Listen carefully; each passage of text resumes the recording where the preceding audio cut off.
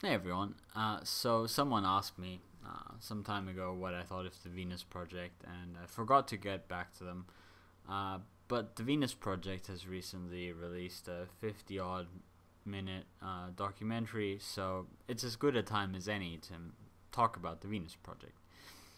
Now, it's the brainchild of Jacques Fresco, I believe. He's I think he's American or Canadian or something like that.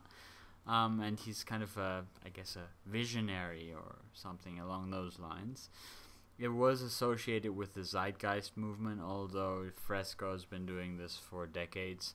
But then I guess they kind of grew apart over different issues. And so the Zeitgeist movement, and I'll link the documentary below. To sum it up really briefly, it's about building futuristic cities.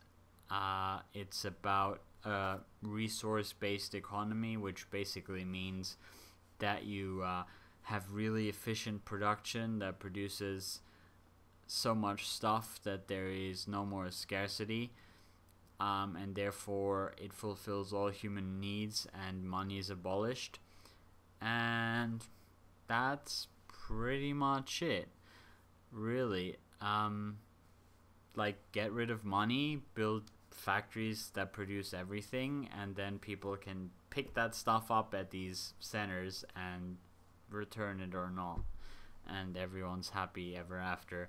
And we also have blueprints for futuristic cities with a lot of domes.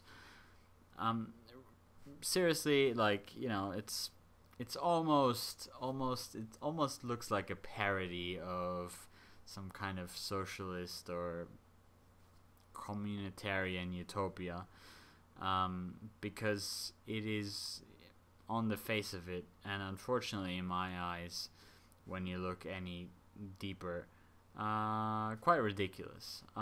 Because it's all this, like, you listen to it, and there's these terms like resource based economy, and then they explain, and it's like, yeah, well, through advances in technology, we'll just be able to produce lots of stuff, and then we'll get rid of money, and people just pick it up from the center, and don't pay money for it, and money's been abolished.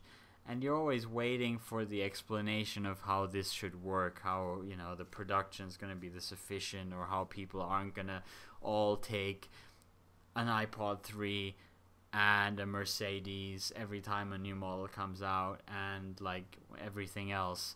And that explanation never comes. And then you, like, I've seen people pose these challenges, and they're answered by like, well, there will be these amazing engineers, and then all of the people will give their preferences into a computer, and it'll produce the perfect product, which never answers any of the questions. And it's like usual. It's this kind of cycle where you know there's always these magical technology solutions to everything. Um, that's really, like, you need some kind of Deus ex machina to make this kind of stuff work, and in this case, it's mainly technology. But if you watch the documentary, I link below. I mean, I think I'm paraphrasing here, but there's lots of ridiculous things in that documentary. Like, at one point, he's talking about war and how it sucks, and I can agree with that. But then he says, like, instead of sending soldiers and giving them a weapon, you send them to a school where they learn how to be diplomatic, and then you send them out everywhere else, and then by being really diplomatic, they'll kind of make everyone get along, something along those lines. And it's just like, I don't know, it's very nice, touchy feely stuff, but it seems to me like it's at, like, the sixth grader level. It's not really ready for the big time at all. This plan. It's not a theory, because there's nothing. There's just so many pieces missing. It kind of reminds me of, there's this cartoon, and how it basically goes is this, like, this this guy, and he's really excited about this presentation he's giving. He's like, oh, look at this, and he's got this flow chart, and he's like, oh, look at this, here's where we are, here's the amazing results, and it's revolutionary. And then in the middle is like a big box with a question mark on it. To me, that's the Venus Project. The actual stuff that you would want to know how it's going to do all of these magical things, all of this technology that it keeps talking about, that's in the question mark box, you know. And given this kind of technology, which it seems to presuppose, lots of systems could work. It offers nothing significant or interesting, unfortunately. So, if I had to sum up my feelings about it, the goals I am very sympathetic towards. The goals are very, community oriented and very egalitarian, and concern the reduction of suffering on an egalitarian basis, which is what I love. That said, choosing goals is obviously the easiest thing, and you don't really score a lot of brownie points for choosing good goals, because choosing goals is easy. As for the strategy, there is very little there. I mean, most of it seems to be pictures of future cities with a lot of domes in it that kind of look like something from 1965. And these cities don't have, as far as I can tell, and as far as the website last time I looked at, which was some time ago, like, people tell you, look at the website, it's all explained there, and then you go there and it's not all explained there. It's just like pretty pictures, and you go to the center and pick up everything you need, which is not an explanation. If you have a better explanation and you're familiar with the Venus Project, please let me know. But please make sure that it doesn't involve getting amazing new technology, and please don't make the claim that not building weapons will suddenly solve all of the world's problems and mean that there's no more scarcity. Because whilst stopping war and building weapons will create, that wealth is a lot of wealth that will be very helpful, it's not enough to end scarcity. And that's my biggest bone I have to pick with the Venus Project.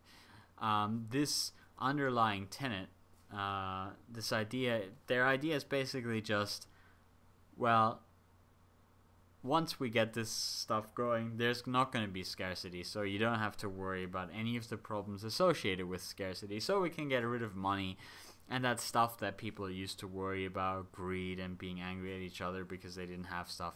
That's all going to be gone because they've got all the stuff. No. You haven't gotten rid of the problem.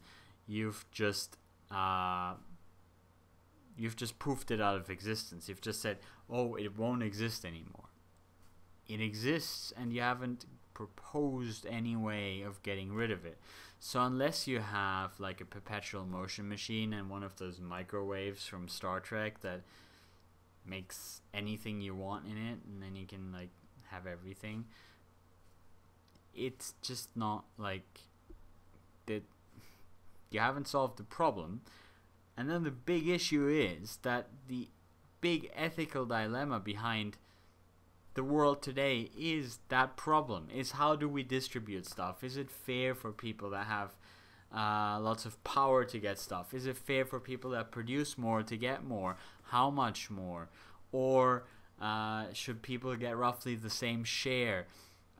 If not, then is the reason why we should give people a bigger share the Rawlsian kind of idea that would maximize what the least get? Or is it just because the people that produce more actually deserve more? These are all very interesting ethical questions, and you're just sidestepping them by saying scarcity doesn't matter because we won't have scarcity once we have a resource-based economy, which we'll do by having magical technology.